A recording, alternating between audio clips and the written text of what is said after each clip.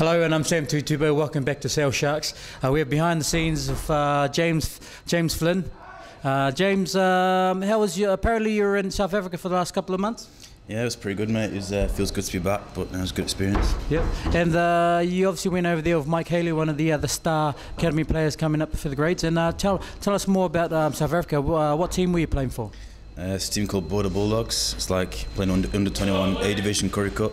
Yep. So it's quite good standard. And did you score any tries? I scored one, yeah, first game. Nice. And tell us the food and that and the culture over there. Was it a big difference? The food was quite poor actually where we were staying. Like we'd get some minced beef for breakfast and a boiled egg, which wasn't the best, but you know. But the culture was quite good. Good to see South Africa. So. No worries. It's good to have you back, James Flynn. And that's James Flynn, Sail Sharks, ladies and gentlemen. See you later.